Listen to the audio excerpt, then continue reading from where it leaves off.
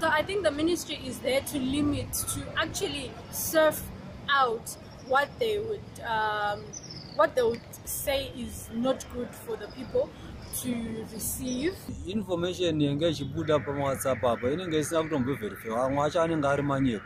Takasara zvakadaro pachinge pakabuda information yechokwadi, manewspaper atinawo anobudisa information inenge iri yechokwadi, ende vanoti ngo vachitobatwawo nemutemo wakanyora manyepo. Saka panga pasina munhu ari kubata vanhu pamawhatsapp apa vanenge vachitaura manyepo.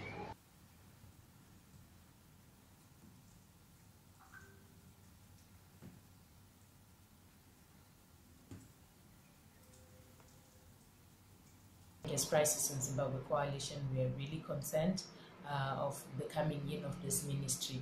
What will it be really doing, and what will it be focusing on in as far as promoting access and dissemination of information? Particular concern has been the threats that have been coming from government officials and ministers on how journalists and citizens were using social media.